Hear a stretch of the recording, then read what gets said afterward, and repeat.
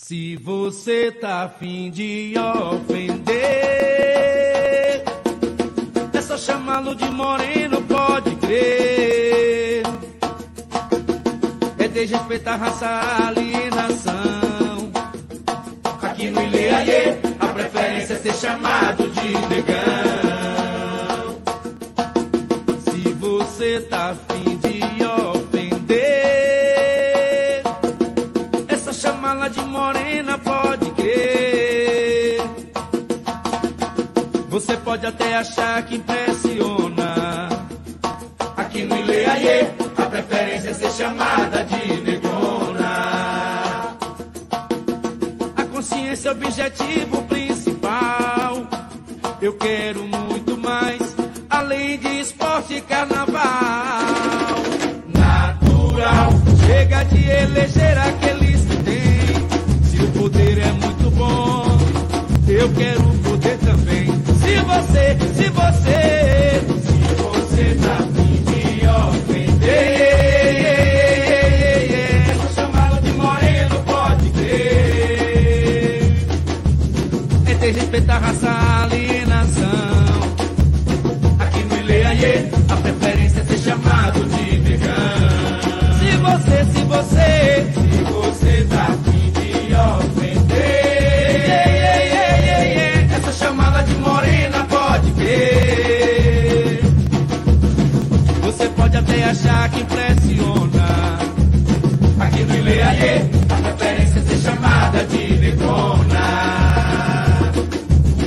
O sistema tenta desconstruir, te afastar das suas origens, pra que você não possa interagir.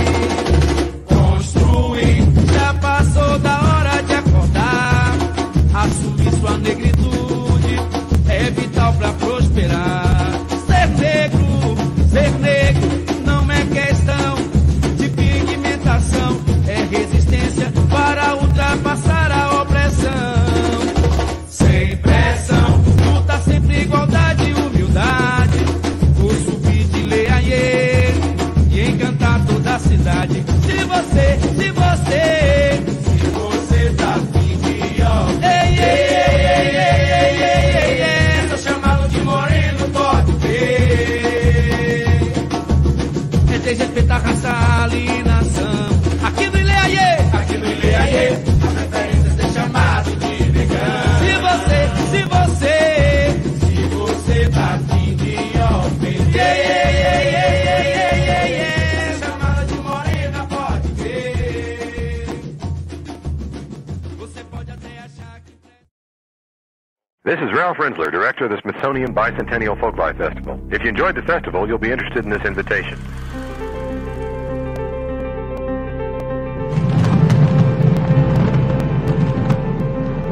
Ladies and gentlemen, an opportunity like this cannot be taken for granted. This evening, we are going to be beating our hearts out for you all, so I want to see people enjoying themselves. So get up and feel the music and do something about it, okay?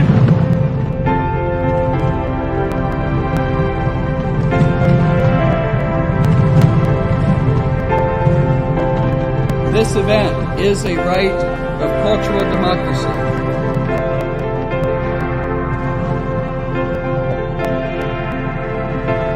We have many partners, you included. I encourage you to stand alongside with us as we travel this journey year after year.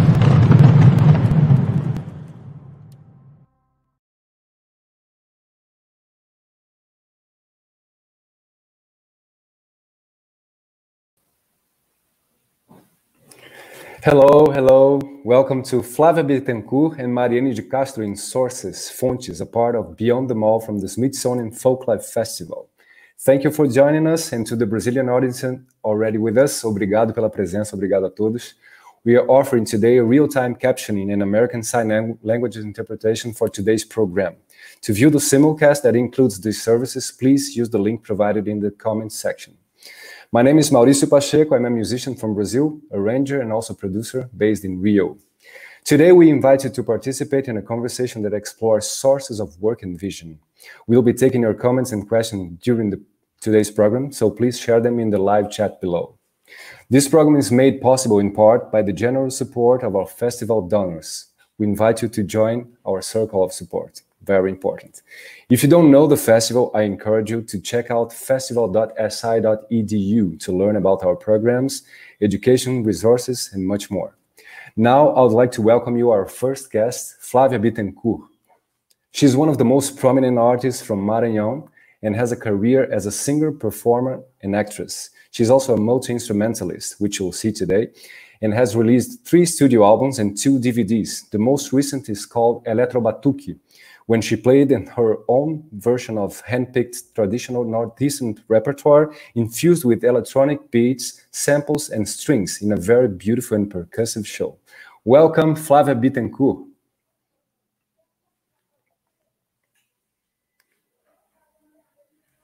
Hello, Flavia. How are you? So nice to see you. That's such a beautiful living room that you have there. Yeah, you have here. Yeah. Espírito Santo. And no, this side. Yeah, I can see the. It's a pleasure. I'm the painting. Feeling very happy. I'm so happy and honored to be part of this festival. I admire the Smithsonian work. And not only for the search and beside that, for the valorization and for the human beings and their traditions. So it's amazing. So amazing. That's lovely what you said. I'm curious, like you have very good English, so you already toured in the USA. You already lived somewhere else. My sister lives in USA. Okay. And, but I always had, we like musicians, we are musicians, so we have to try to speak another language to facilitate the communication, some concerts or something. Yes, and I went to, I did some concerts in United States too, last year, so. Yeah. No, I can see that the way that you explore your sounds, it became really internationalized, like you already toured Europe as well, right? A few times, yeah. Portugal, Italy, France. Almost every year because I have a producer there in France, Clélia Morales. Beijo, Clélia. That's great. Usually to go there every year. Okay, that's fantastic. So, Flavia, you and Mariene de Castro, our other amazing artist that is a guest today, you were both expected to join us this year on the National Mall to represent the feminine in Brazilian culture, which is very strong. I would like to talk about that to you.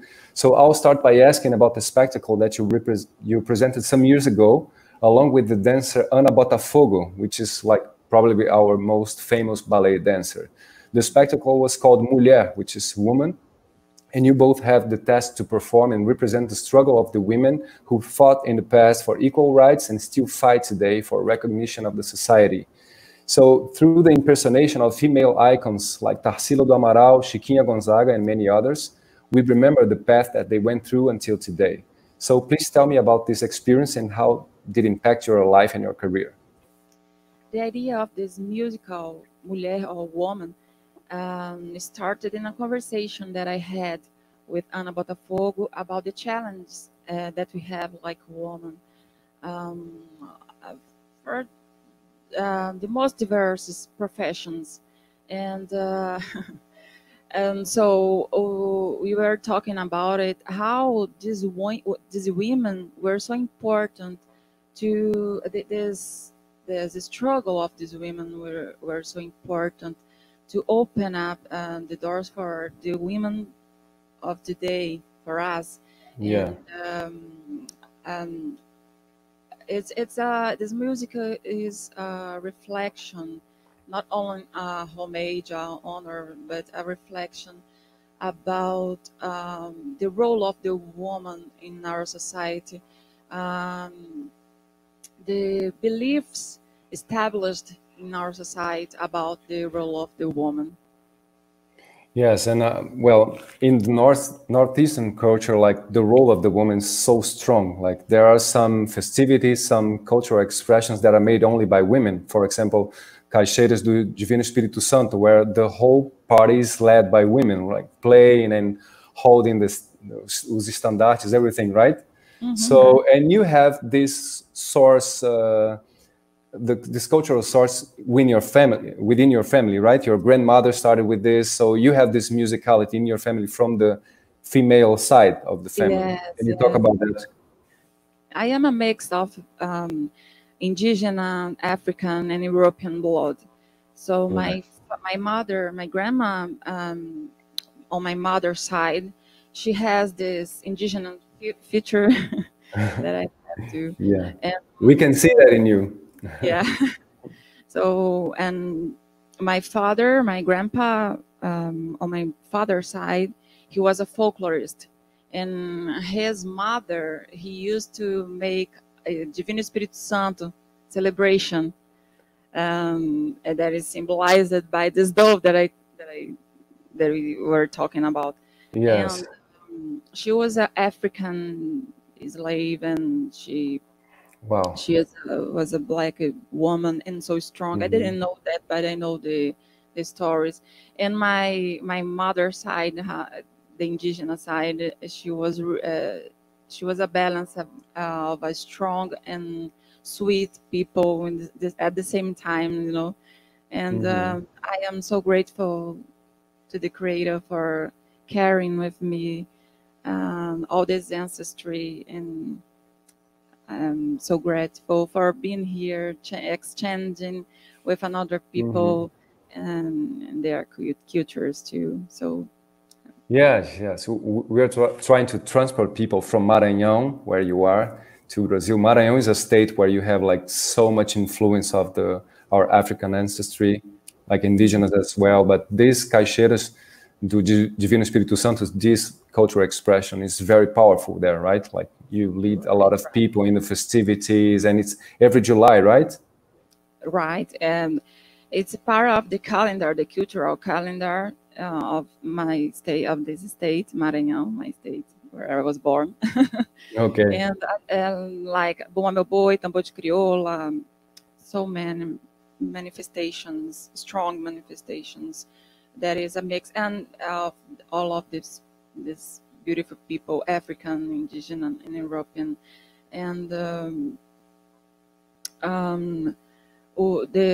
Boa Meu Boi and Tambor de Crioula, we can. I think that each region in Brazil, this mix the result in different things. In Maranhão, for example, in the music I am talking about now. We can see the polyrhythm frequently. Can you hear that music, like about the Divino Espírito Santo? You prepared something related to that to us? Let's play. That would be lovely. Thank you.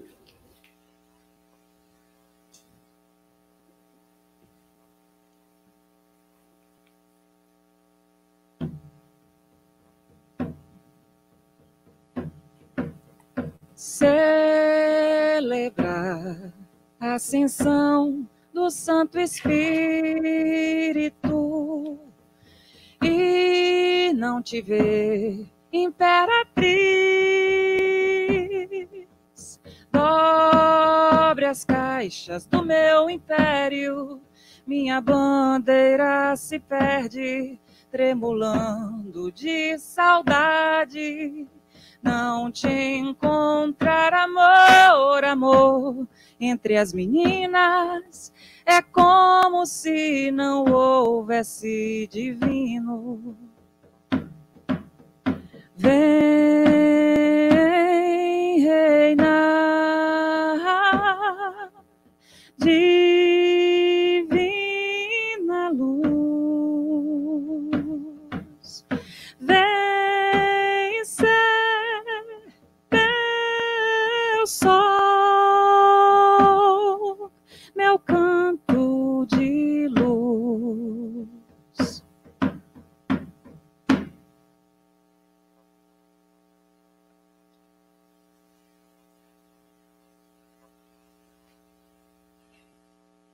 Okay, Mauricio, I continue playing. So now I'm gonna play. Yes. Your your songwriting work, right? Your song. Yeah. Let's hear it. Let's go. How's it called, the song? Vazio. Vazio. That means empty. Empty. Okay.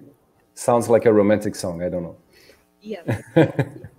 Okay, let's do it. But you have the block tradicional. There's a rhythm from Maranhão too. All right. The Dark song will play for you. Block tradicional. All right. Let's hear it. I would like to thank Rui Mário on the accordion and Davi Oliveira on the bass. Let's go.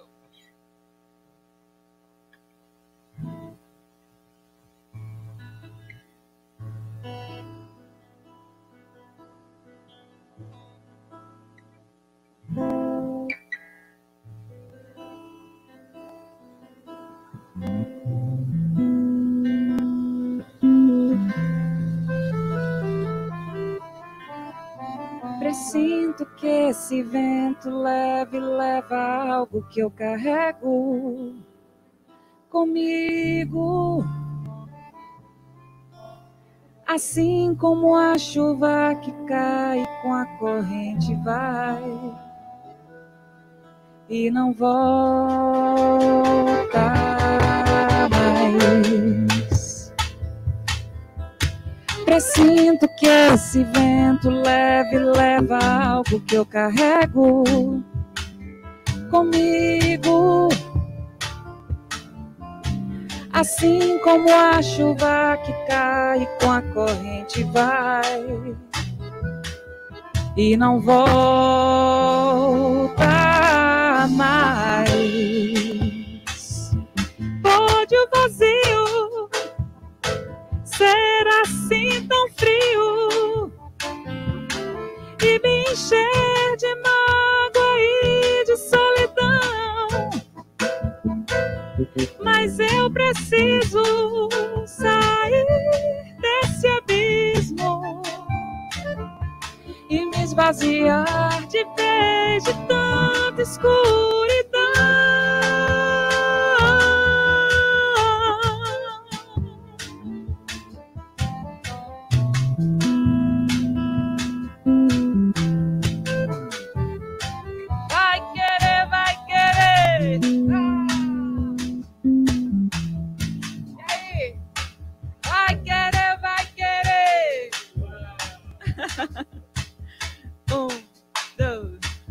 Dois, três.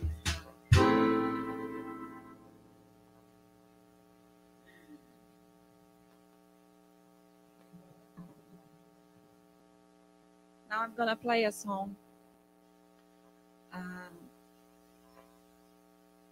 Taxi Lunar. It's part of the Electro Batuque, the last album that we are releasing. Let's go.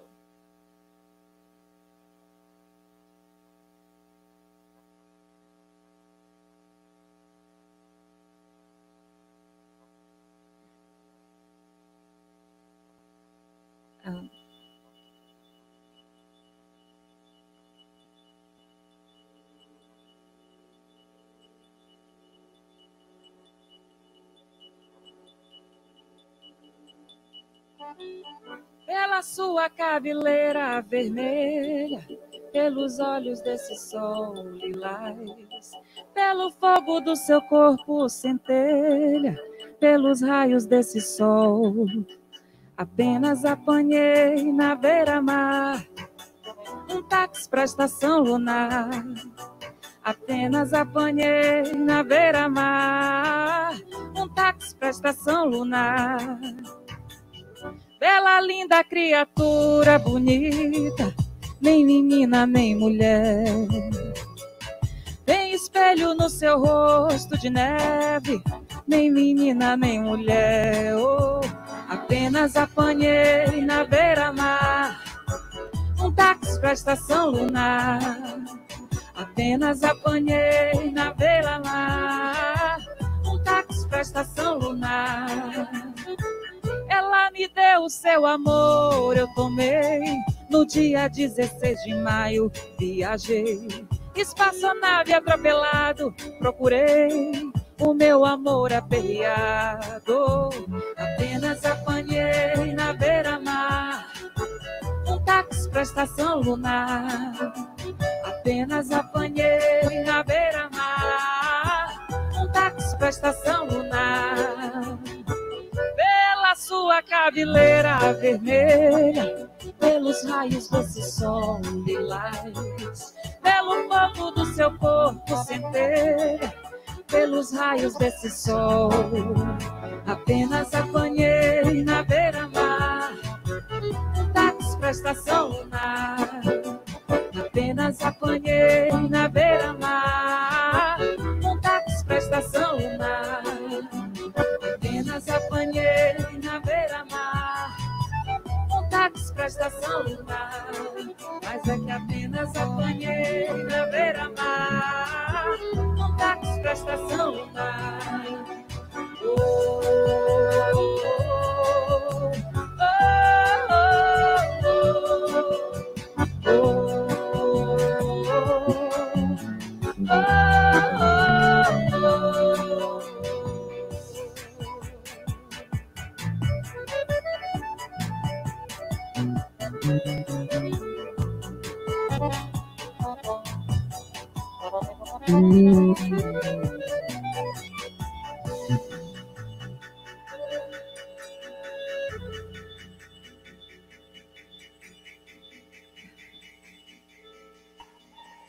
That was beautiful, Flavia. I felt like I was with you in São Luís. I remember the time that we shared the stage in São Luís. That was fantastic. This song is so amazing. Táxi Lunar, this is like a hit from Geraldo Azevedo, one of the greatest of Brazil, right? Yeah. Yeah, they are so metaphorical in their songs. Like they talk about love, but with some a taxi to the moon, like the guy's like, you know, overwhelmed with his passion and all about that. It's so beautiful. And you sang it really beautiful, Flavia. Thank you so much. Thank you so much. Thank you so much. Yeah, yeah. So when you, I was about to ask you something. When you set foot in São Luís in Maranhão, you feel that you are in a place that is very special. That you feel the smells, like in the old town that we went together when I played with you in your trio. The old town, you feel that the architecture is French. The smells are so, like, the food is so spicy, more African, and you see the faces of the people is so mixed, like indigenous and everything. So you feel that it's a very special place, and culturally so inspiring. So I would like to ask you where your inspiration comes from. I must imagine that you have a lot of sources of inspiration coming from your original state, right? Right. Yes, São Luís was founded by French people and colonized by Portuguese. Yeah. Yeah, in our culture is really, how I said, a mix of black people and indigenous and European, and it resulted in magical things. I think so because I love the place where I was born, and it's like you said, really. When I invite my friends to come here, all of them say things like that, and I am so happy of all of that, and for playing this song of my ancestry and my contemporaneous too, of course. Yeah. I'm just trying to transport that to the American audience, because even to the Brazilian audience, Maranhão is very specific. You don't say like it's the northeastern part of Brazil, very high, almost the north part. It's tropical environment. No winter, like, you know, you just have like 2 stations, right? The rain station, and the rest is like a big summer. Yeah, it's sort of that the climate. The north, the last state. Yeah, before the north region, which is the Amazon region, Pará in the Amazon. So it's very specific, the climate and everything together.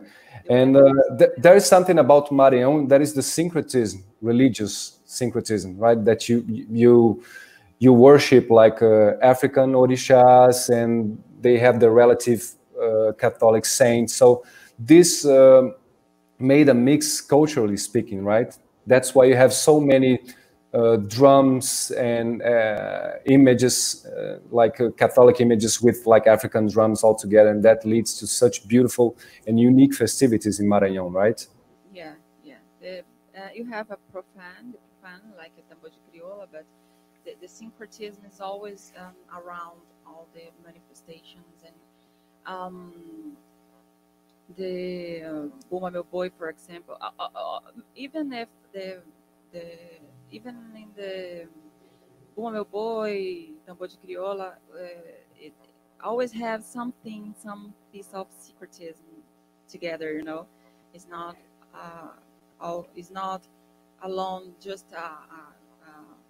something for dance and singing. No, it always have something that have a connection with the sagrado, with the Yes. with the Yes, but about Bumba Meu Boi, like, what is the root of this manifestation? Where does it come from, really?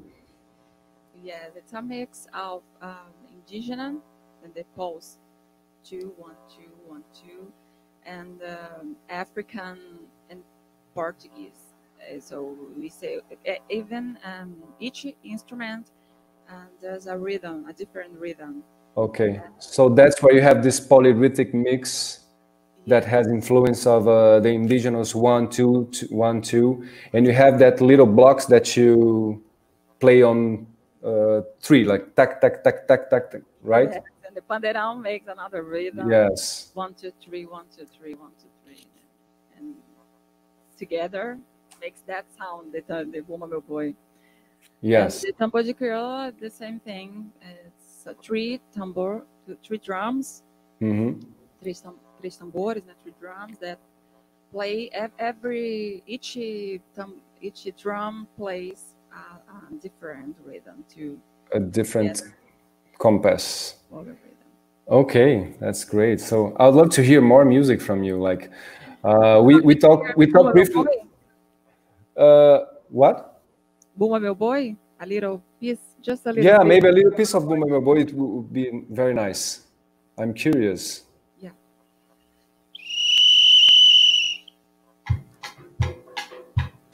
Maranhão, meu tesouro, meu torrão, fiz essa toada pra ti, Maranhão. Maranhão, meu tesouro, meu torrão, fiz essa toada pra ti, Maranhão. Terra do babaçu que a natureza cultiva, essa palmeira nativa que me dá inspiração. Na praia dos Lençóis tem o touro encantado, é o onça e Davi e o reinado do rei Sebastião. Sereia cantar na proa, na Mato Buriatã, terra da pirunga doce, e tem a gostosa Pitobotã. E todo ano a grande festa da Jussara, no mês de outubro, no Maracanã.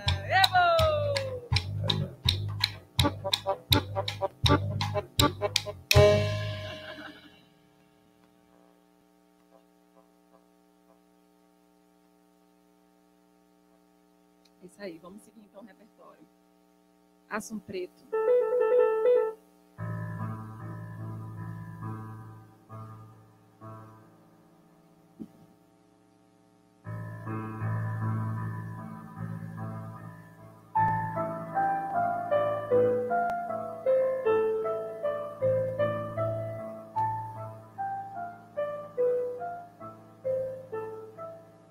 Tudo em volta é só beleza,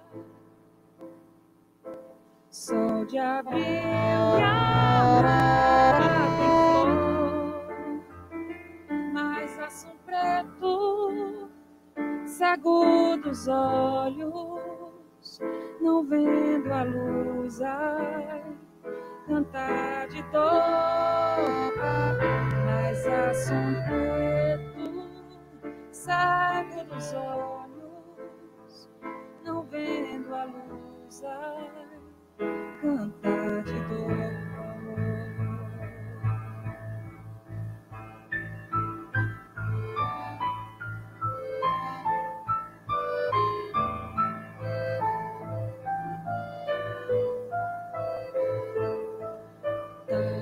talvez por ignorância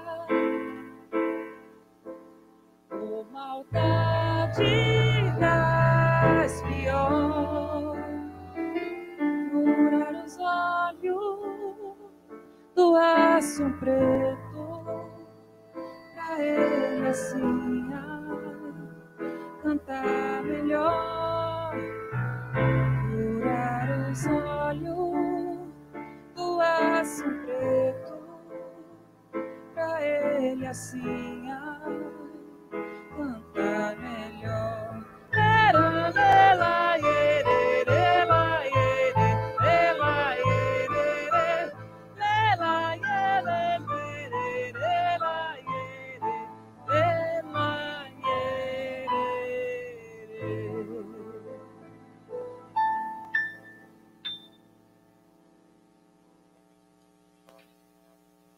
Luiz Gonzaga.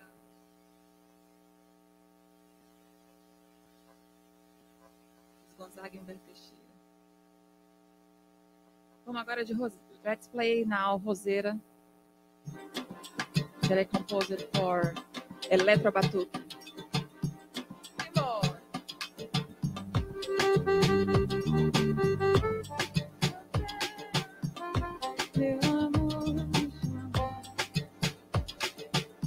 O meu amor me chamou lá na roseira, meu amor me chamou na cachoeira, e fui dançando e requebrando na ladeira, e fui dançando e remexendo as cadeiras. O meu amor me chamou lá na roseira, meu amor me chamou na cachoeira, e fui dançando e requebrando na ladeira, e fui dançando e remexendo as cadeiras. I want my love to come with me, you're my inspiration. I want my love to dance with me, batuque bomba. I'll go to anywhere you want to be with you. So come with me, let's start the dance to everywhere. Vem comigo dançando e jogando assim a capoeira. Se preparar, mais tarde tem festa assim. Não vou de feira, diz como é que faz segunda-feira. Vem comigo, meu nego, pertinho assim.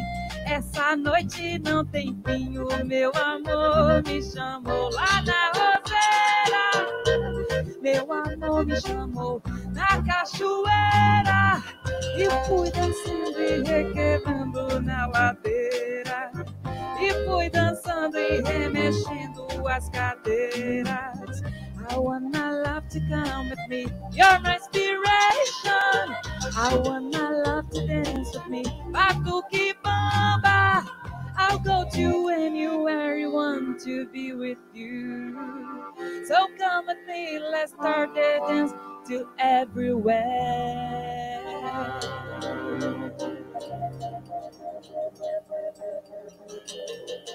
Alô, Maurício. Maravilha. Flávia, linda essa música. E Assum Preto também foi linda, Luiz Gonzaga, né? Mas eu já tô querendo chamar a Mariene, então ia te pedir para você cantar a última música pra gente, que é a Bela Mocidade, né? Que você vai fazer pra gente. Sim, a Bela Mocidade, que é do Donato Alves. Composed by Donato Alves. Ok. Pode achixar. All right. Let's hear it. Bela Mocidade. Thank you, Mauricio. Quando eu me lembro da minha bela mocidade, que eu tinha tudo à vontade, brincando no boi de achixá. Eu brincava com você naquela praia ensolarada, e a tua pele bronzeada eu começava a contemplar. Eu vou, mas é que o vento buliçoso balançava teus cabelos, e eu ficava com ciúme do perfume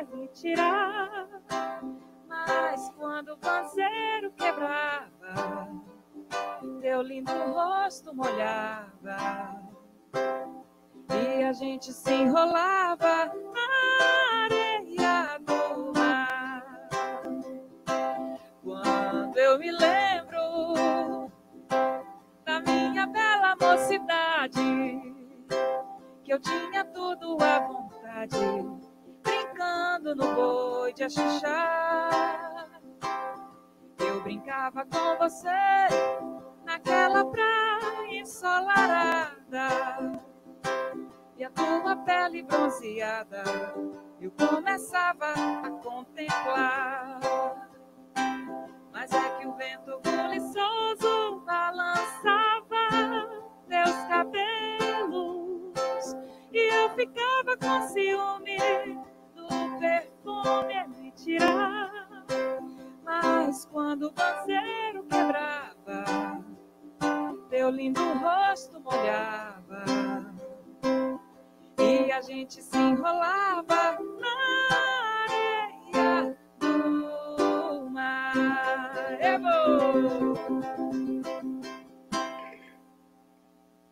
Beautiful, Flavia, again. That was so lovely. And you play a lot of instruments so beautifully. Congratulations, like ukulele, guitar, piano, drums, which is very powerful, your performance on drums. That's nice. That's really nice. I cannot hear well. Drums, yeah. My ancestry. Yeah, of course. That's the roots of your musicality, I guess, like this rhythmic drums. Okay, so I think now it's time that we invite our next guest, which is Mariene de Castro. Beautiful Mariene de Castro, directly from Bahia, Brazil. Mariene de Castro, can I say a few words about her? She is a force of nature. So powerful and spiritual are her performances. Based on Afro-Brazilian traditions and candomblé, bringing in the instrumentation references of several African nations, indigenous influences, samba de roda, chula, coco, maracatu, ijexá, and jongo, Mariene's work reverse popular culture as well as rescue the musical memory that it brings from its ancestry roots. Beautiful Mariene de Castro. So welcome, Mariene. Olá, hey, olá, boa tarde. Boa tarde.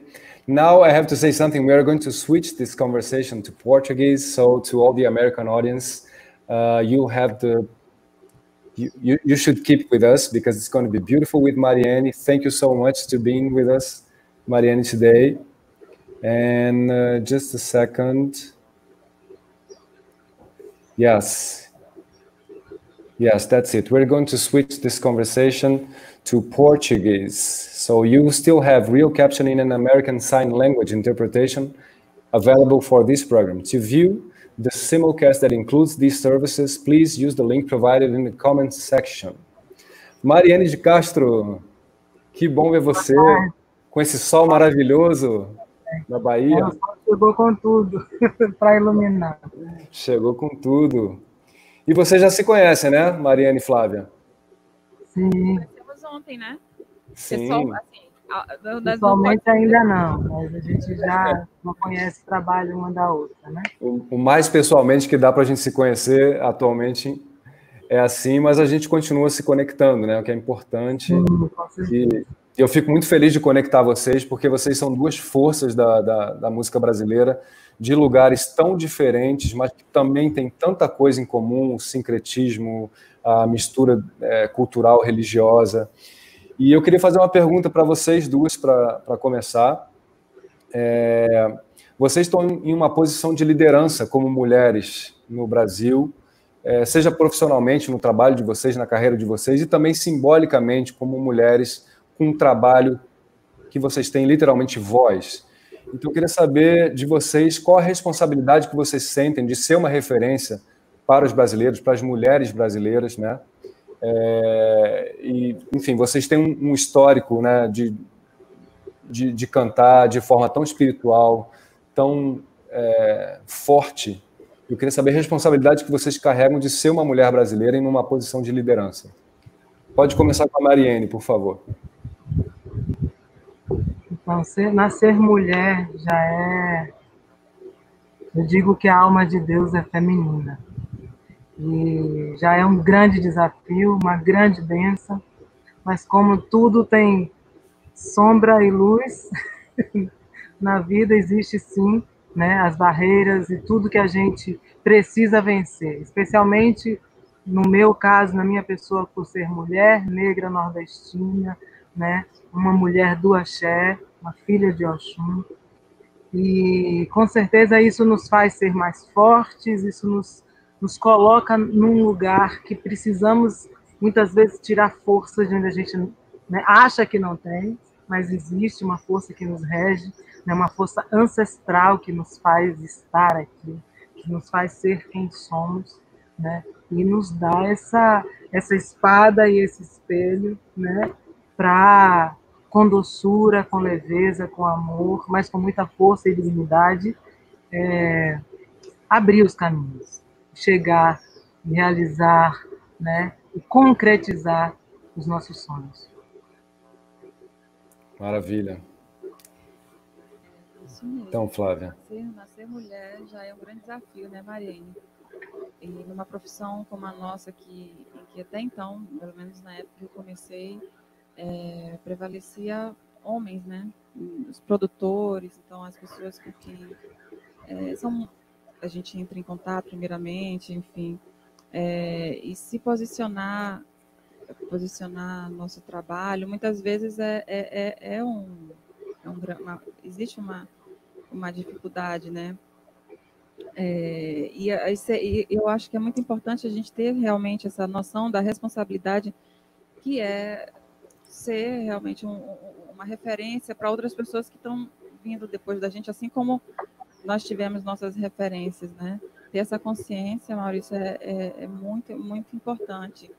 E que a gente vai caindo em si, vai realmente tendo essa noção, né, da importância disso, com o passar, com realmente agindo, né, atuando, né, como artista, e quando vem os desafios, a gente vai entendendo, né, cada um saber a doçura, né, e a tristeza de ser quem se é. Então, assim, na prática a gente vai vendo o quanto realmente é importante, né, ter essa referência e poder ser uma referência boa, bacana, né, para outras pessoas também.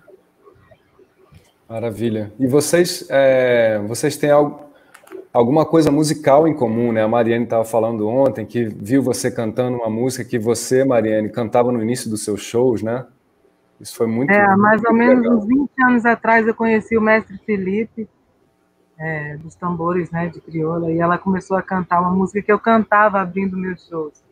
Cheguei, cheguei, cheguei com a minha turma, cheguei, cheguei, a boa noite, cheguei, cheguei com a minha turma, cheguei.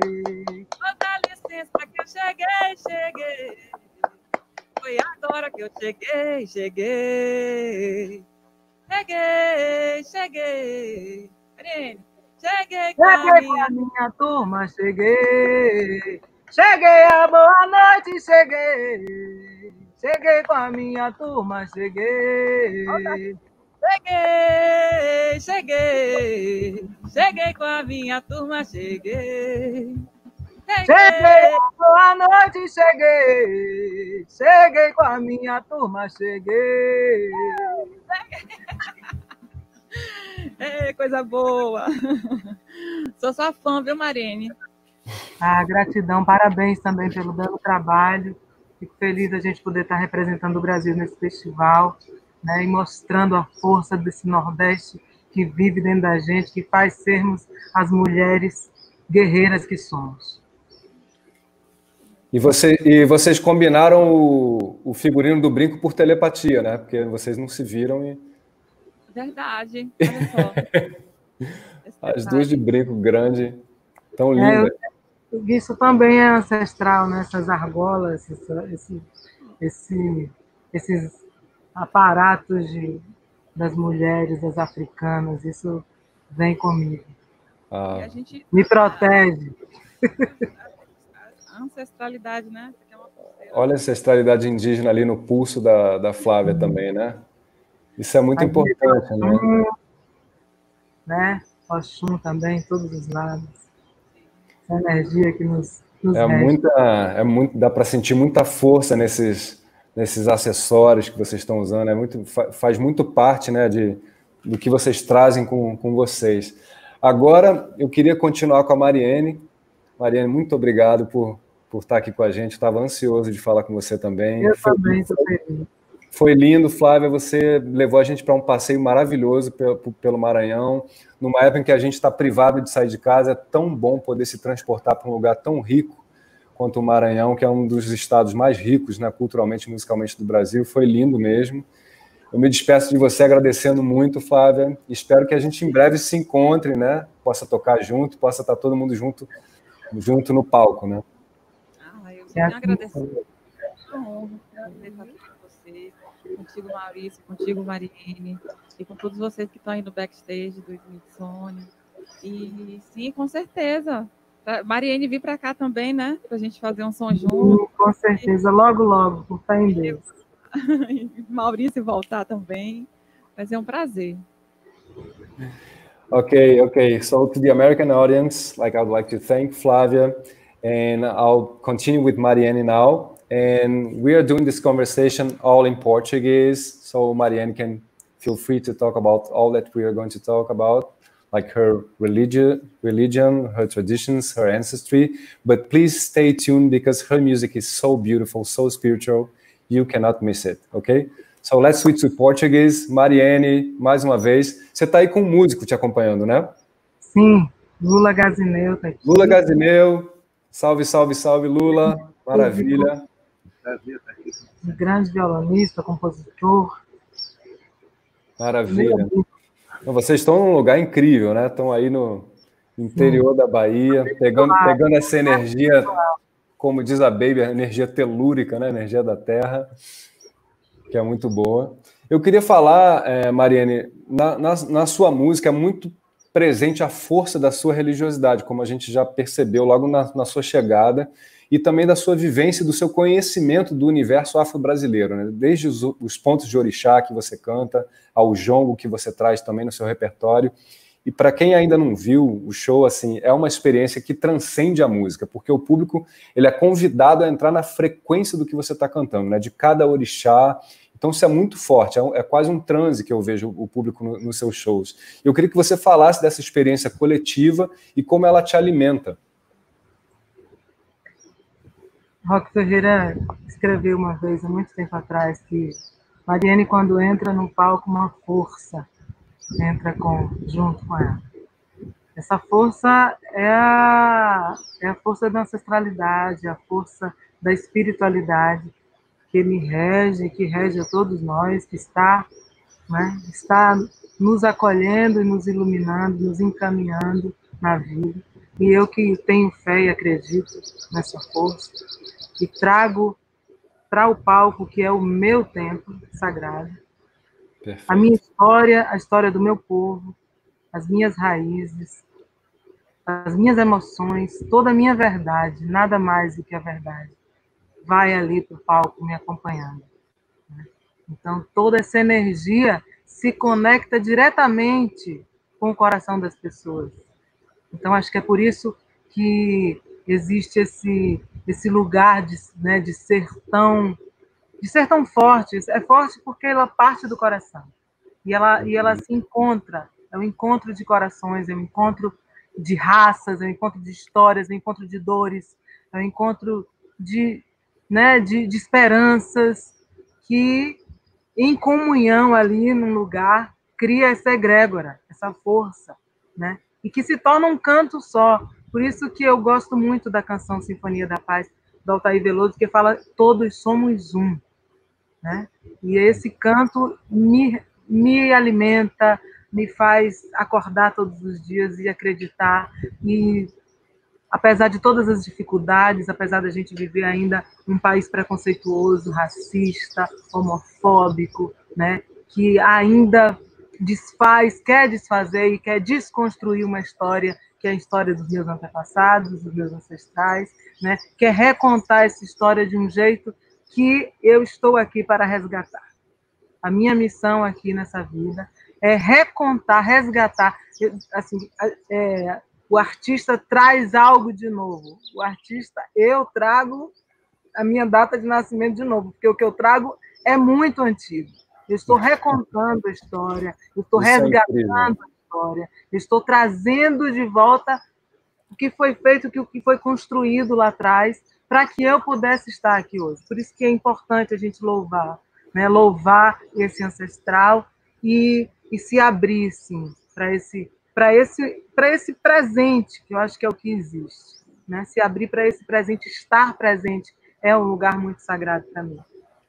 É isso que você falou, para mim, verbaliza uma coisa que todo mundo sente quando ouve sua música, quando vê a sua presença, que é essa ancestralidade, essa coisa que vem de uma outra época realmente, né? Você falou ontem que você às vezes sente saudade de tempos que você nem estava aqui, mas que você se conecta com a sua ancestralidade de maneira tão forte que isso vem tudo junto, né? Quando você canta, quando você, enfim, se apresenta. Com certeza, eu sinto muita saudade do que eu não vivi, eu sinto um banzo, uma emoção na minha garganta, um choro de um lugar que assim, eu ganho consciência com o tempo, né? Mas quando eu comecei a cantar, quando isso veio com tudo, quando eu comecei a cantar, né? Essa ancestralidade veio falando, colocando a minha história, saindo da minha boca, porque ela estava marcada na minha alma, no meu caminho, no meu destino, né? E com certeza, essa saudade, esse lugar desse banzo, dessa história que eu venho hoje recontar, e nessa encarnação ser Mariene de Castro, né? Uma alma muito antiga, e eu acredito nisso. Por isso que tem muita coisa que me soa muito estranha nesse tempo de hoje, né? Porque a vida, para mim, tem um contexto de algo que eu aprendi num tempo e que hoje colocar isso em prática, às vezes, é difícil, porque a vida mudou muito, né? Os conceitos mudaram, os valores mudaram. E na minha alma tem uns conceitos muito conservadores. Conservador no sentido de fundamentos da vida, de valores na vida, de valor no amor, no respeito, na dignidade, na lealdade, na honestidade, né? Respeitar o que a minha alma está falando, o que meu silêncio está falando, né? E encontrar pessoas que respeitem também esse lugar, que respeitem o meu lugar aqui nessa vida. Perfeito. Vamos ouvir algumas dessas músicas que evocam tudo isso que você falou? Vamos. Eu vou cantar para esse Brasil que está vivo. Vamos, que a gente precisa. Faz Belém bem bom, o sino da igrejinha faz Belém bem bom. Deu meia-noite, o galo já cantou, seu tranca-rua que é dono da gira. Oi, corre, gira que Ogum mandou. Deu meia-noite, o galo já cantou, seu tranca-rua que é dono da gira. Oi, corre, gira que Ogum mandou. Deu meia-noite, a lua se escondeu lá na encruzilhada, dando a sua gargalhada, com Gira aparecer.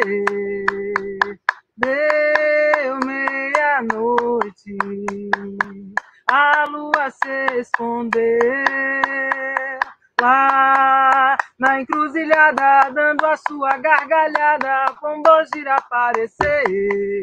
Elaroie, elaroie, elaroie, é Mojubá, é Mojubá, é Mojubá. Ela é Odara, quem tem fé nessa lebara, é só pedir que ela dá. Elaroie, elaroie, elaroie, é Mojubá, é Mojubá, é Mojubá.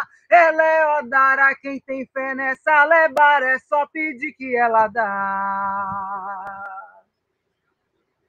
Oi, sete encruzilhadas. Toma conta e presta conta no romper da madrugada. Oi, sete encruzilhadas. Toma conta e presta conta no romper da madrugada. Pombogira jamugangue, laia, olerê. Pombogira jamugangue, laia, olerê. Pombogira jamugangue, laia, olerê. Pombogira jamugangue, laia, olerê. Arreda homem que aí vem mulher. Arreda homem que aí vem mulher. Ela é a pombogira, rainha do cabaré. Ela é a pombogira, rainha do candomblé. Laroixo.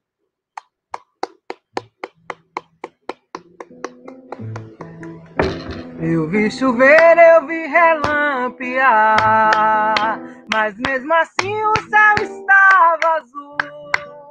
Samborepembe, folha de Jurema, Oxóssi reina de norte a sul.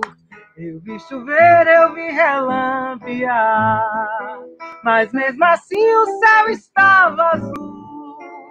Samborepembe, folha de Jurema, Oxóssi reina de norte a sul. Oxóssi filho de Iemanjá, divindade do clã de Ogum. É Ibualama, é Ilé, que Oxum levou pro rio e nasceu Ogum-Edé. Sua natureza é da lua Oxóssi é Odé, Odé, Odé, Odé, Odé. Rei de Quedo, caboclo da mata, Odé, Odé, Odé, Odé, Odé, Odé. Rei de Quedo, caboclo da mata, Odé, Odé. Quinta-feira é seu Ossé, axoxó, feijão preto, camarão, amendoim, azul e verde suas cores, calça branca rendada, saia curta enfeitada, ojá e couraça prateada, na mão ofá e luquerê, ok, aroxo, ok, ok. A Jurema é árvore sagrada, ok, aroxo, ok, ok. Na Bahia é São Jorge, no Rio São Sebastião. Oxóssi é quem manda nas bandas do meu coração. Na Bahia é São Jorge, no Rio São Sebastião. Oxóssi é quem manda nas bandas do meu coração. Eu vi chover, eu vi relampear, mas mesmo assim o céu estava azul. Que acabou. Samborepembe, folha de Jurema, Oxóssi reina de norte a sul.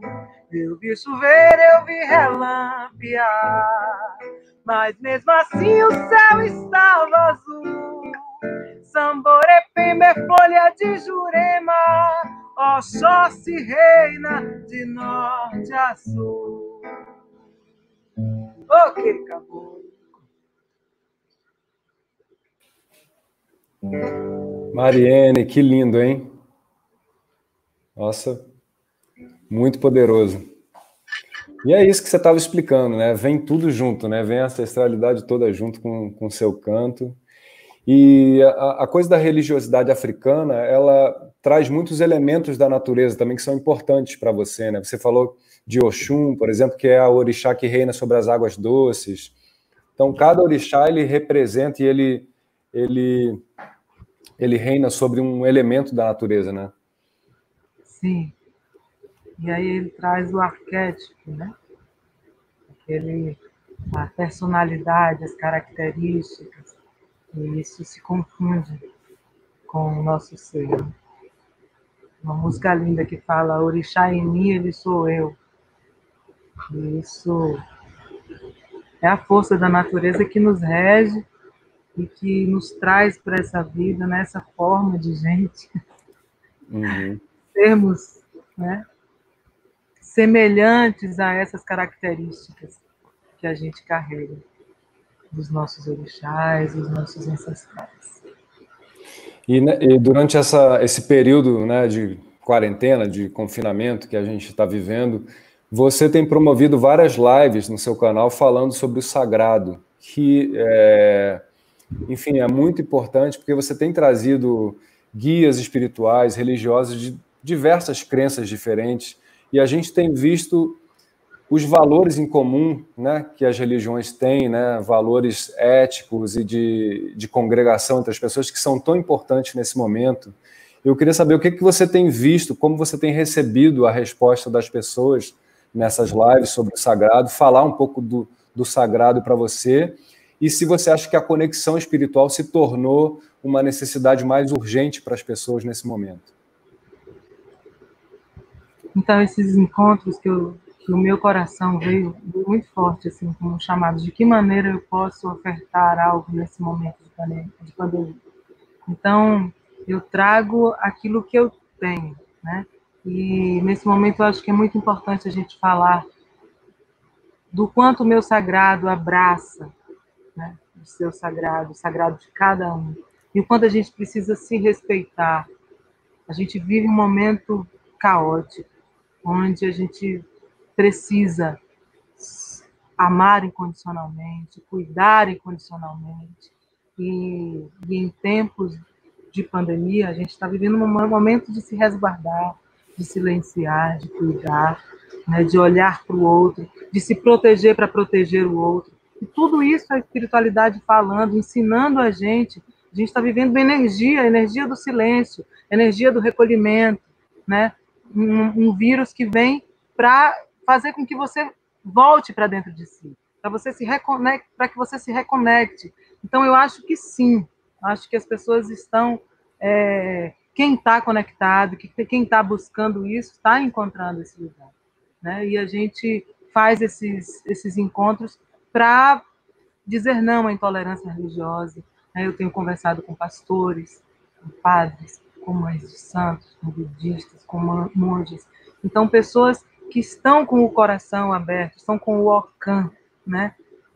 Dispostos a juntar energia de amor, a trazer energia de amor, a falar de amor incondicional, né? A essa energia que está para reger a humanidade. A gente precisa entender que é só uma forma de cada um canalizar Deus, e cada um chamar Deus de um jeito, e cada um sentir Deus de um jeito. E por isso que eu denominei sagrado, porque eu acho que religião, ela não agrega, ela afasta, separa as pessoas. E a espiritualidade fortalece, a espiritualidade vem para unir. E a gente precisa falar menos em religião e mais sagrado. Menos religião e mais espiritualidade, menos religião e mais amor, né? E esse momento eu tenho feito isso para chamar, um chamado mesmo. Olha, vem aqui, o meu coração se conecta com o seu, vamos falar isso, para a gente ver e ver isso, essa energia também transformar, porque eu acredito muito na transmutação. Eu acho que a gente tem o poder de transmutar as coisas, né? A história da humanidade já é muito triste, já é muito pesada, a gente não precisa perpetuar isso, a gente não precisa continuar matando em nome de um Deus que nunca pediu que a gente destruísse uns aos outros em nome de Deus, né?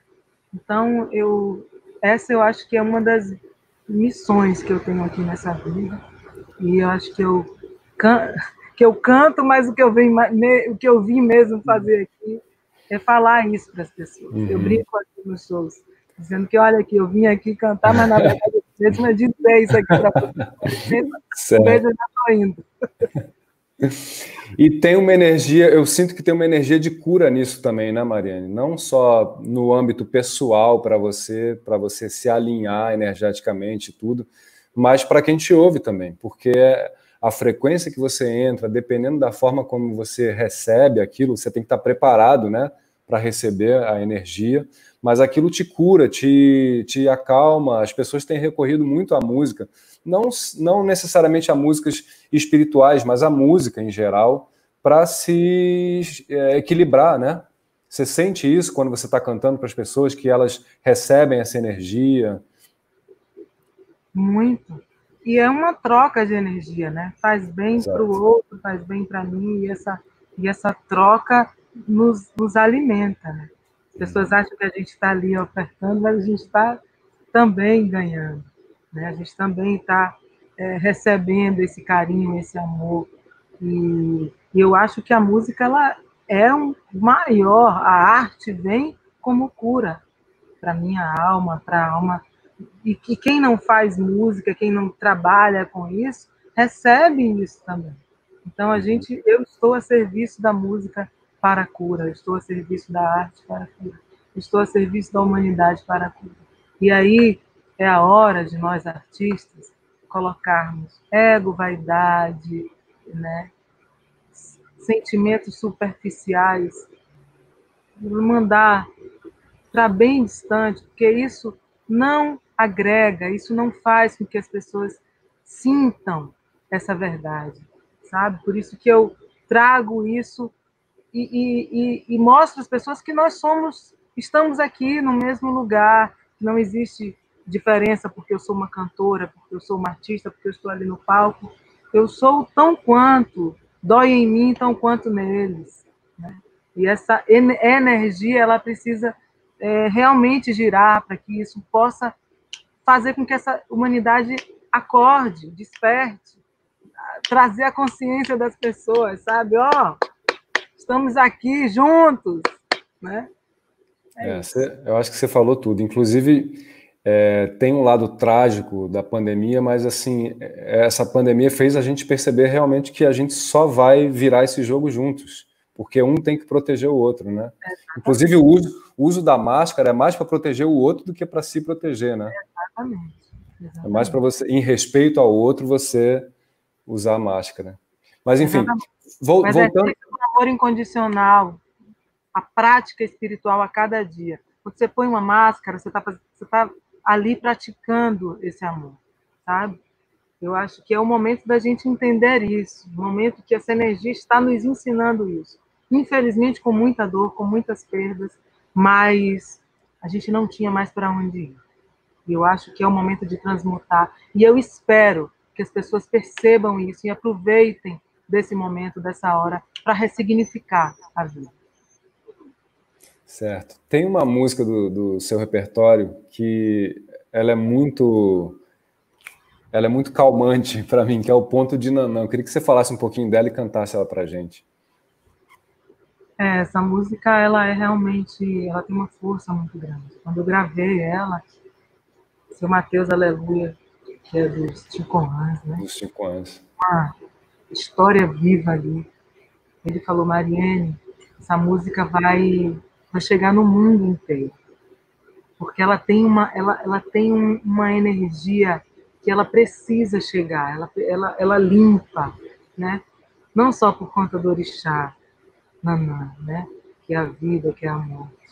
Mas o Ponto de Nanã chegou e eu sempre me emocionava muito cantando, né? Eu trago o ouro de Oxum, a purpurina, quando eu falo dela, porque eu também homenageei o Oxum no finalzinho ali da música. Uhum. E ela, há 2, 3 anos atrás, foi gravada em hebraico e em Israel por uma artista amiga chamada Bela Littman. E quando eu estava nas águas do Rio Jordão gravando esse clipe, eu me lembrei dessa frase de seu Mateus, que essa música ia rodar o mundo, né? E ela está sendo um dos clipes mais vistos meus também, e ela tem uma força muito grande do cantor.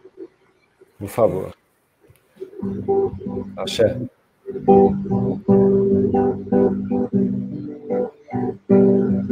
Oxumaré me deu 2 brajás na festa de Nanã. A velha deusa das águas, usar seu ibiri, deitado por ponto pra sentar, mandou cantar essa lugar. Ela vem no som da chuva, dançando devagar seu Ijexá, sem Senhora da Candelária, Abá, para toda a sua nação, Iorubá. Ela vem no som da chuva, dançando devagar seu Ijexá, Senhora da Candelária, Abá, para toda a sua nação, Iorubá.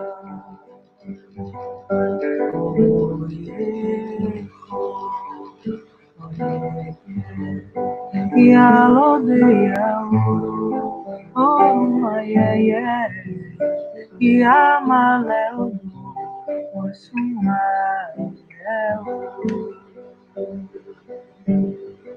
sou de Nana, Ewa, Ewa, Ewa, sou de Nana, Ewa, Ewa, sou de Nana, Ewa, Ewa, Ewa, sou de Nana, Ewa, Ewa, Ewa.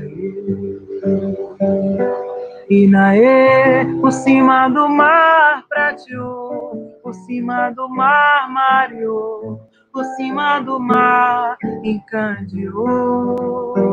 Inaê, por cima do mar prateou, por cima do mar mareou, por cima do mar encandeou. Eu pedi à mamãe que fizesse do nosso amor uma prece de pescador, para que nas esquinas da vida você seja a saída pro meu amor mora. Mas se a tristeza tem mira, tua força me guia, meu caminho é o mar, laê, laiá, e que me lancem as pedras, e Iemanjá faz areia, pra não machucar. Inaê, por cima do mar prateou, por cima do mar mareou, por cima do mar encandeou. Inaê, por cima do mar prateou, por cima do mar mareou, por cima do mar encandeou. Eu tava sonhando acordada, mamãe sentou do meu lado e me falou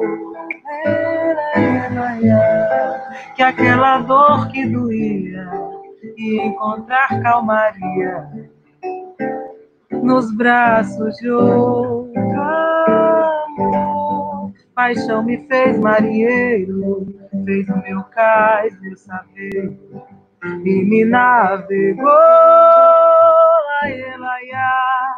Saí cantando vitórias, tristeza virou história de pescador. Inaê, por cima do mar prateou, por cima do mar mareou, por cima do mar encandeou.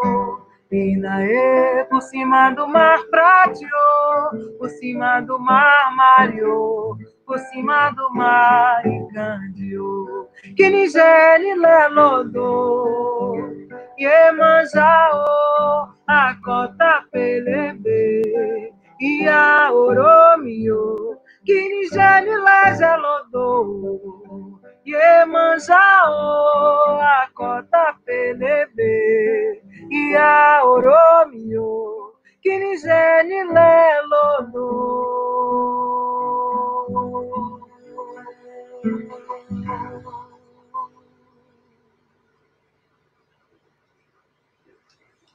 Saluba, Ereiê, Oxuma, Fiberamã. Maravilha. Teve outra música que você cantou ontem, quando a gente estava se preparando, passando o som, que você mencionou já no nosso papo, que é a Sinfonia da Paz, né? Sim. Fala um pouco dela, que você falou de um verso tão forte dela, que somos todos um. Como surgiu essa música no seu repertório? O que você sentiu quando Essa você... música é um presente, né, de Altair Veloso, que é um grande compositor, um gênio, um grande artista.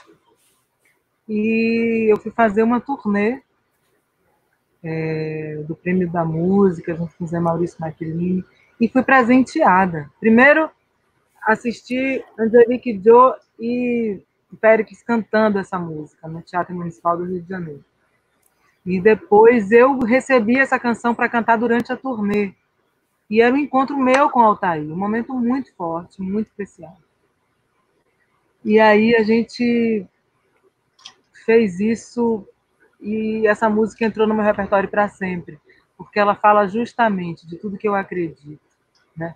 Do encontro de todas as religiões, de todas as nações, em nome de um Deus que não quer guerra, e que o nosso sonho é a gente poder ouvir um dia a Sinfonia da Paz em Iorubá. Ela fala disso.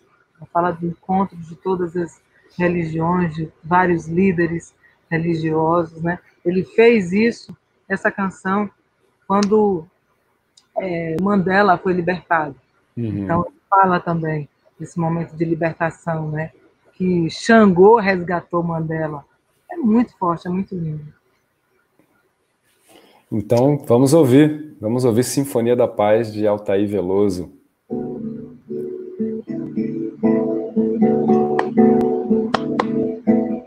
Quando o coro do tambor gritou, rufou na minha janela,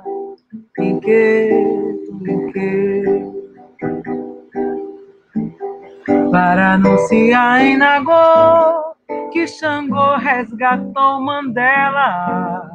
E sou eu. E Ansan riscou no céu um raio, trovoada, pra avisar na ferraria de Ogum. Se iluminou o gandoá da chuva. Ora iê, ora iê, ora iê. Manitu chamou Tupã, mandando um sinal de fumaça, inquieto. Luther King se juntou com Rei Zumbi, com Anastácia, e sou eu. A pomba da paz tá levando esse homem,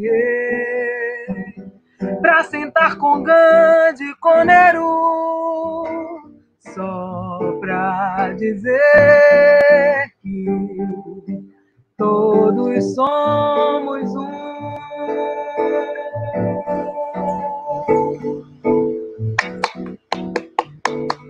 É bonito de se ver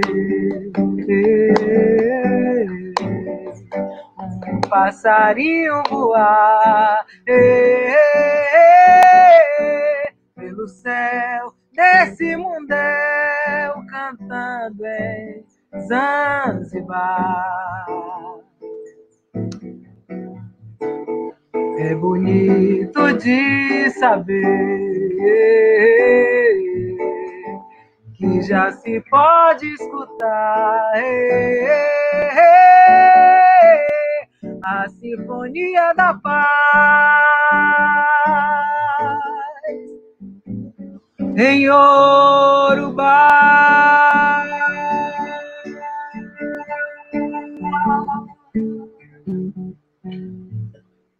Quando o coro do tambor gritou, rufou na minha janela, inquieto, para anunciar em Nagô que Xangô resgatou Mandela. Sou eu. E Ansan riscou no céu um raio, trovoada, pra avisar na ferraria de Ogum. Se iluminou o gandoá no chão. Ora iê, ora iê, ora iê. Manito chamou Tupã, mandando um sinal de fumaça. Em que?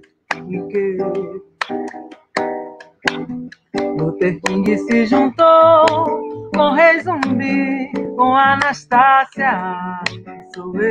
Quem sou eu? A pomba da paz tá levando esse homem pra sentar com Gandhi e com Nehru, só pra dizer que todos somos um.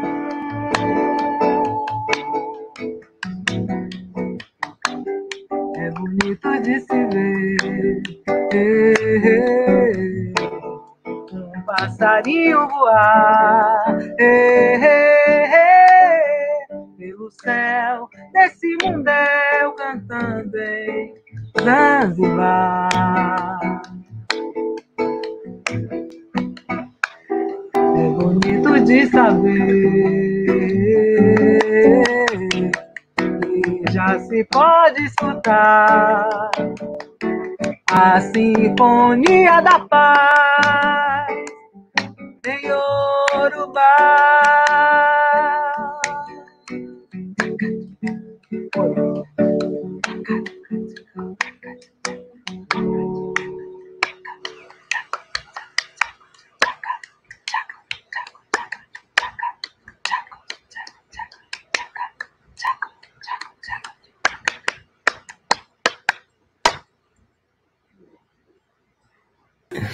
Que lindo, lindo demais, lindo demais.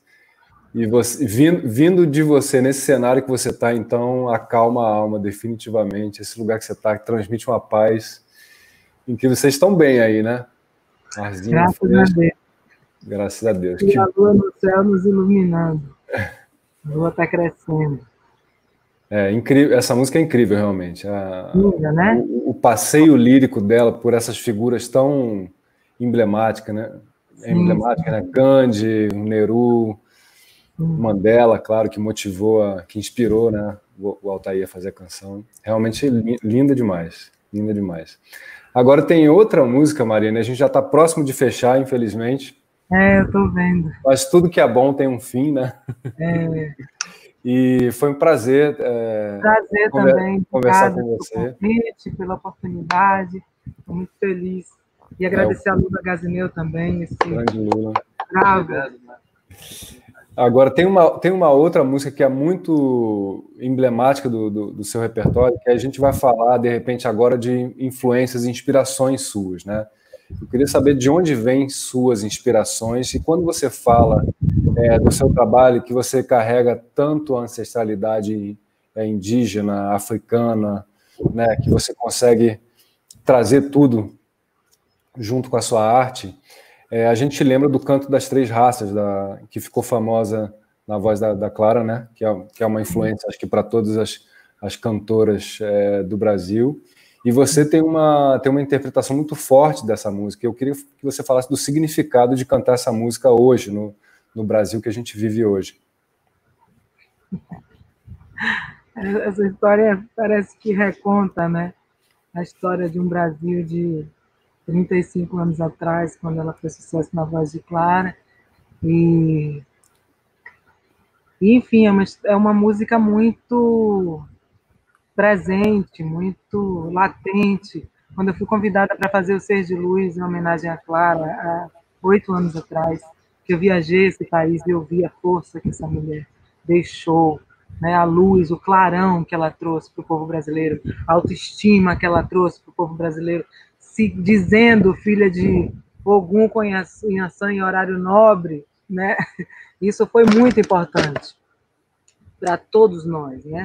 Para esse reconhecimento, para esse lugar desse país que precisa tanto ser lembrado quanto nossa história vem, né, dos negros, dos índios. Essa história fala o canto dessas raças, o encontro dessas raças. Mas a minha influência nasce inicialmente dessa ancestralidade e de dentro de casa. Esse lugar vem do meu avô, que era caminhoneiro, e que me inspirava, me presenteando com Luiz Gonzaga, né? Cada disco que ele comprava para ele comprava para mim também. Isso eu muito pequenininha. Minha mãe, minha avó que tocava acordeon e cantava as coisas de Dalva de Oliveira, Caruru de São Cosme e São Damião que tinha dentro de casa. E, lógico, ao longo da vida, a espiritualidade veio trazendo cada dia mais a minha história de volta para mim. Foi me devolvendo a minha história. Isso veio com o tempo. E chegou o momento dessa história ir para um papel e de um papel se realizar, né, na minha carreira. Foi quando eu fiz o meu primeiro show, que foi ali no Pelourinho, e eu fazendo o meu primeiro show, apareceram dois senhores e disseram assim: a gente está aqui na Bahia em busca de uma artista emergente para representar o Brasil na França. Aí eu falei assim, mas eu estou fazendo hoje, é meu primeiro show. 6 meses depois eu estava na França representando o Brasil. E essa força. É dessa força e desses milagres que eu falo, que a minha vida é feita de milagres. Eu sou uma artista com todas essas características que eu estou falando, uma artista que foi independente a vida inteira, com liberdade daquilo que eu dizia, daquilo que eu escolhia para cantar, né? Eu escolhi ser uma artista livre. E essa é a grande... eu nasci alforriada, nasci livre. Então, eu preciso falar e, como diz a música, eu sou água de cachoeira, ninguém pode me amarrar. E é importante falar isso sempre, verbalizar isso. Isso toca fundo no coração das pessoas, Mariene, tenho certeza disso. É muito importante. Agora eu queria te ouvir cantar o Canto das Três Raças, que a gente está falando, né, sobre a força dessa canção, para a gente fechar. Tá? Obrigado. Obrigada também.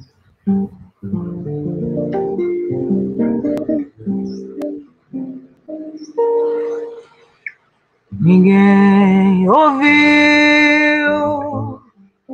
um soluçar de dor no canto do Brasil, um lamento triste sempre ecoou desde que o índio guerreiro foi pro cativeiro e de lá cantou. Negro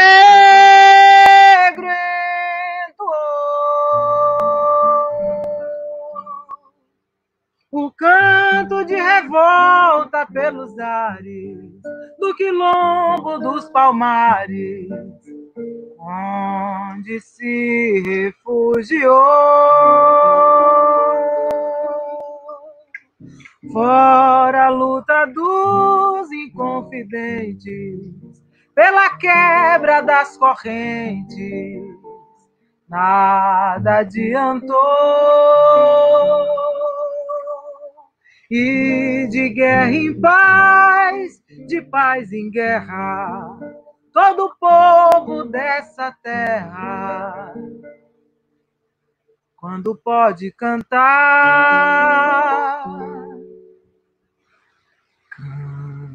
canta de dor.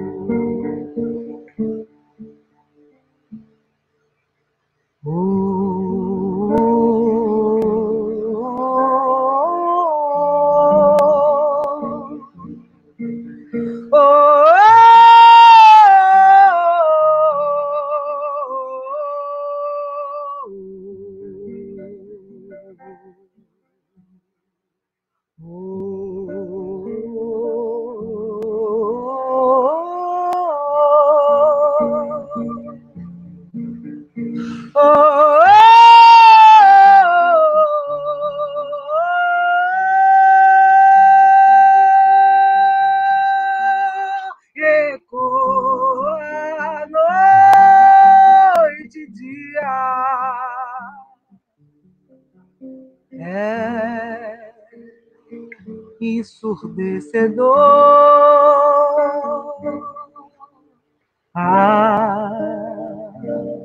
mas que agonia, o canto do trabalhador,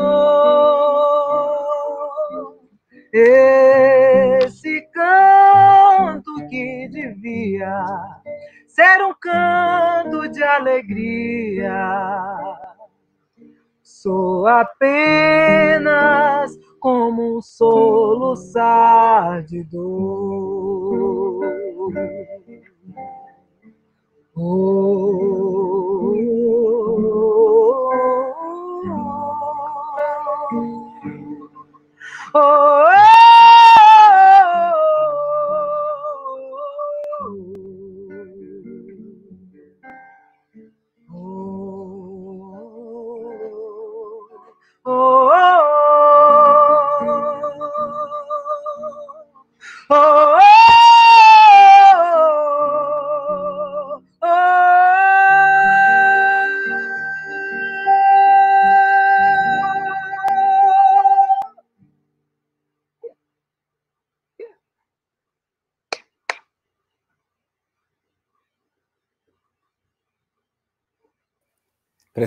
Precisava ouvir isso.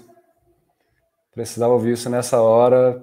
É o que a gente precisa ouvir, relembrar que esse Brasil é o Brasil que realmente foi fundado nessa mistura de raças e, infelizmente, continua sofrendo muito, mas a gente tem que seguir lutando, né? Todos nós. E é isso, é o que a gente já falou, né? A gente só vai vencer tudo isso que está acontecendo com união, com compreensão, né? Com amor, como você falou. Então, agradeço muito pela sua presença, suas palavras, por tudo que você trouxe de paz, de religiosidade e de mensagem positiva para a gente, para todos nós. Obrigado, Mariene. Eu que agradeço. Obrigado, Lula Gasileu. Obrigado mesmo. Obrigada, Maurício. Obrigada a todos vocês.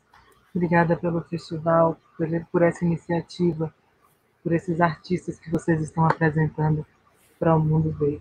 Gratidão. Ok, obrigado, Mariene. Beijo. Fica com Deus. Thank you all. Muito obrigado a todos por estarem aqui nesse dia tão bonito, tão significativo, com duas artistas tão importantes para a gente, né, da cultura brasileira, da cultura do Nordeste. Eu queria agradecer a Mariene, querida, ao Lula Gasileu, seu violonista. Mais uma vez, obrigado também à Flávia Bittencourt, toda a equipe dela, ao Ale Rosa, empresário da Mariene, da 228 Produções, a equipe da Mariene também. Muito obrigado pela atenção. And thank you, everyone, for being here with us. And stay tuned to the rest of the digital program of the Folk Life Festival. We invite you to join us for the next Beyond the Mall event. That will be tomorrow, June 29th at 12 p.m. EDT for Reconstructing Hope, Black Religions in the Age of Black Lives Matter. And Wednesday, July 1st at 5 p.m. EDT, we'll be cooking up canjica and amalá for the Brazilian Festa Junina. That's it. For more information about these and other events, please visit festival.si.edu. Schedule. Goodbye and take care. Thank you so much for being here with us. Obrigado a todos. Folk Life Festival, muito obrigado. Tchau, tchau. Se você tá a fim de ofender, é só chamá-lo de moreno, pode crer. É desrespeitar a raça, a alienação. Aqui no Ileaie, a preferência é ser chamado de negão. Se você tá a fim de ofender, é só chamá-la de morena, pode crer. Você pode até achar que impressiona. Aqui no Ileaie, a preferência é ser chamada de negona. A consciência é o objetivo principal. Eu quero muito mais, além de esporte e carnaval.